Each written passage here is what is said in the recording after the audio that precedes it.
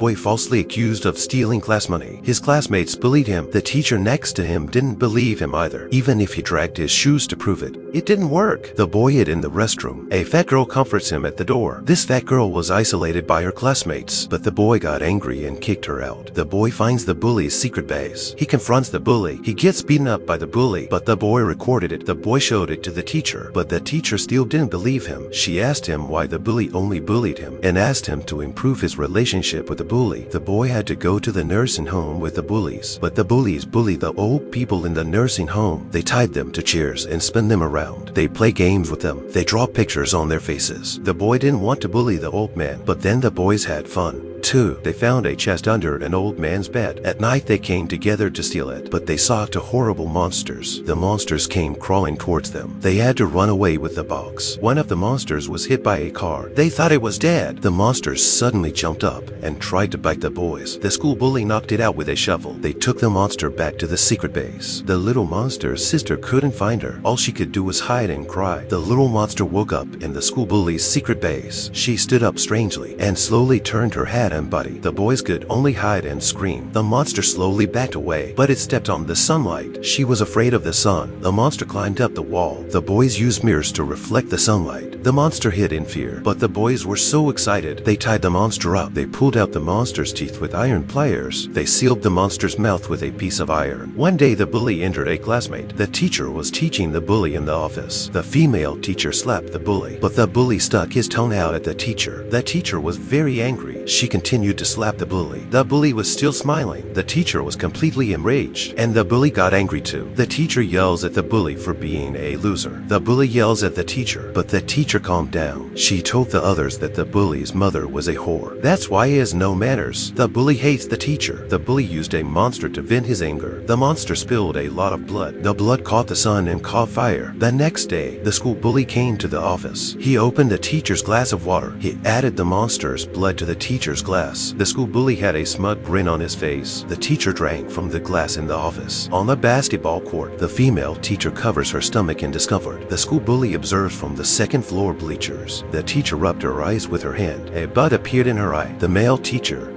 tried to help the female teacher to the infirmary. The school bully laughed from the second floor bleachers. Suddenly there was a lot of blood coming out from underneath the teacher. The school bully came to her side. He led her out into the sun. The school bully laughed and stepped back. That teacher's body was on fire. Slowly, the teacher's whole body caught fire. The school bully was dancing around with excitement. He took out his cell phone and took pictures. The story was soon in the news. The news was seen by the little monster's sister. The little monster's sister tried to find her. She killed everyone on the bus. One of them was the girlfriend of the school bully. So the bullies started planning to kill both monsters. They painted the blood of the little monster on the wall. The blood attracted the sister to the trap, but the boy who had been bullied before changed his mind. He didn't want to kill the monsters. He secretly sabotaged the trap. At night, the sister monsters found their place, but the boy locked the door. The bullies couldn't open the door. Sister monster killed the bullies, but the boy couldn't escape from the house. Sister monster tried to kill the boy. The boy suddenly opened the window that he had broken. The sun shines on the little monster. The monster screamed in agony. The monster's sister swooped down and blocked the sunlight. She used her hands to break the chains, but there were too many chains. She broke all her fingers. Finally,